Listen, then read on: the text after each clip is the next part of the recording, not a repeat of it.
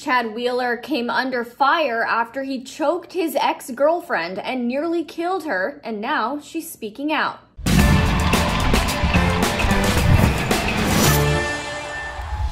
Hi everybody, it's Devin Howard. If you want to follow me on Instagram, you can find me there as @DevinHoward. Double check that you've subscribed to The Fumble, tap the bell for notifications, and don't forget to hit the thumbs up button. Chad Wheeler, the former Seattle Seahawks player, is currently facing multiple charges related to the abuse and beating he reportedly gave to his ex-girlfriend, Aaliyah Taylor. We covered this when it initially happened. The offensive lineman beat his ex-girlfriend so badly that he thought he had killed her. He pleaded not guilty to charges of first-degree domestic violence assault, domestic violence unlawful imprisonment, and resisting arrest.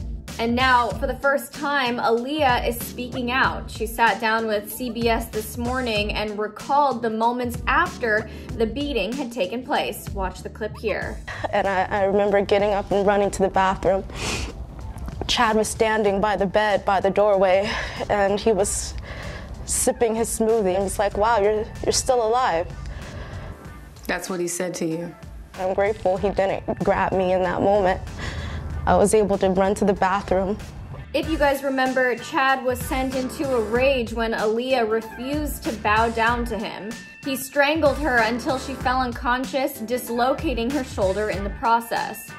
Multiple officers showed up to their Seattle apartment and had to use a taser to subdue the football player and get him in handcuffs.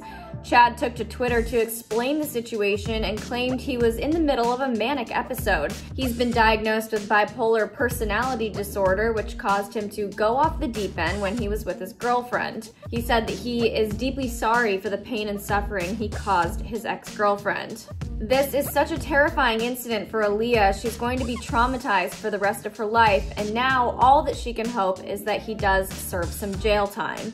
I'm actually surprised he isn't being charged with attempted murder. He obviously thought he had killed her in that moment, and then went on to just casually eat his dinner. Fumble fam, what is your reaction to this news? Let me know in the comments below. Don't forget to subscribe and tap the bell. I'm Devin Howard for The Fumble, and I'll see you later.